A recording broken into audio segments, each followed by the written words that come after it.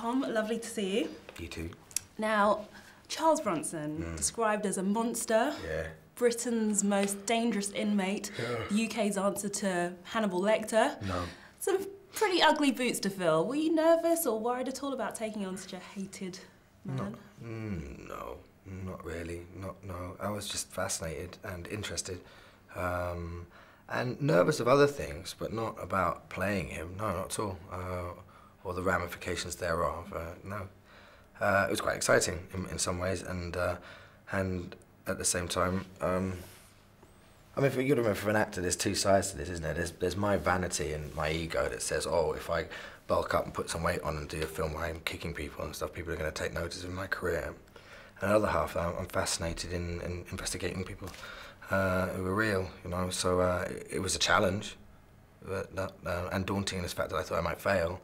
And you know, but then there's the concept of failing and winning anything is redundant. So the journey is all that counts, and it was incredibly interesting.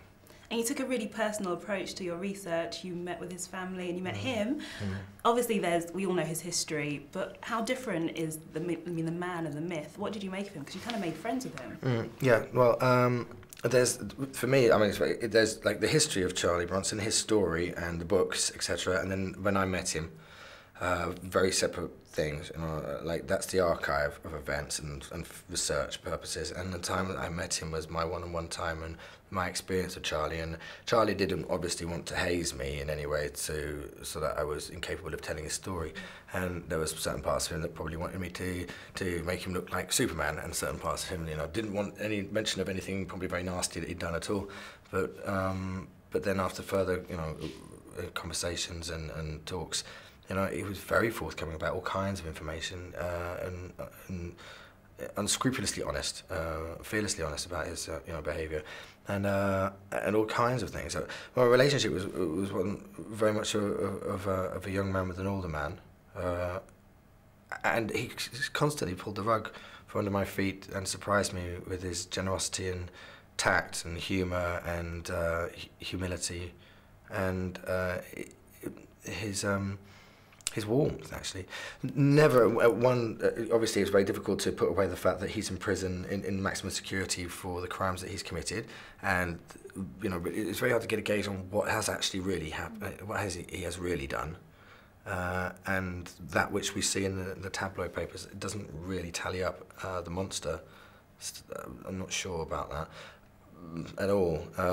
There's all kinds of criminals in the penal system who have done much more heinous criminal acts, paedophilia, you know, rapists, murderers. One doesn't bracket it. Even you know, Saddam Hussein was considered a monster, and then Charlie Bronson in the same headline doesn't really add up. I think it's a swooping generalisation. So. I mean, is he still calling you now? I mean, are you going to get Christmas cards? No, he doesn't actually. Like I get Christmas cards, you know, I get a letter and stuff like that, but no, it doesn't bother me at all. In many ways, you know, in fact, quite the opposite. He's got things to do, he's busy. In business, I'm not that important. I was expecting to see you half the size of what you are in this film, but I hear you're bulking up for something else.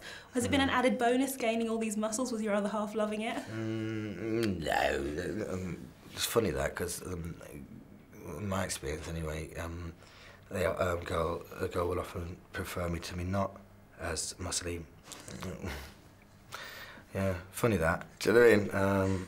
Until you know you need to get someone out of the way for the greater good or for the safety of you and your children. But no, on the whole, not really. I go up and down all kinds of shapes, you know. And I mean, this is coming out kind of at the same time that he's having another parole hearing. Do you think he will be released, or do you think he should be released? Well, he can't be released initially because, at this parole hearing anyway, because he has to be decategorised from a Category A prison, and at the moment he's a maximum secure prisoner, so he'd have to go be decategorised slowly, and it would be a long, lengthy process before eventually he was, you know, open prisoned and then halfway housed and, you know, that sort of stuff.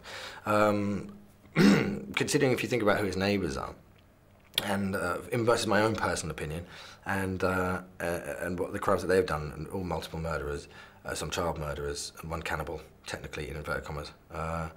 And then Charlie hasn't killed anyone, but has caused a great amount of damage and hasn't left people as he's found them at times. But in the last 9 years has caused no physical damage or harm to anybody, and was supposed to be up for parole after 3 or 4 years of his sentence. Has now served 9 of those years, and still hasn't had a parole hearing to be decategorised. I think it's time he was decategorised and moved along the system. But at the moment, he's stuck still in maximum security in Wakefield.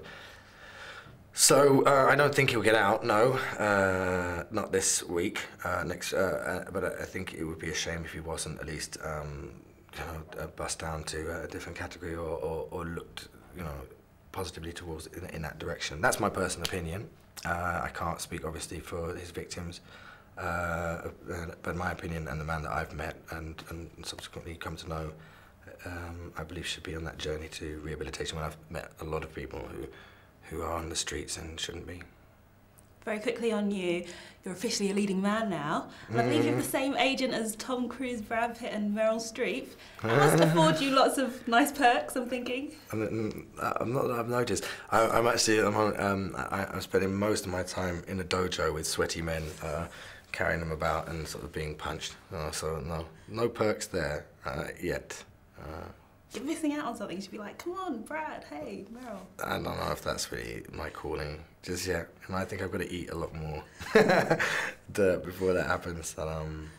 I've signed with one of those uber, hyper, agencies, the turbocharged agencies in the States, which is great. And they're working really hard, and they've grabbed me a load of stuff. They've gone out there and got me work. Yeah, it's amazing.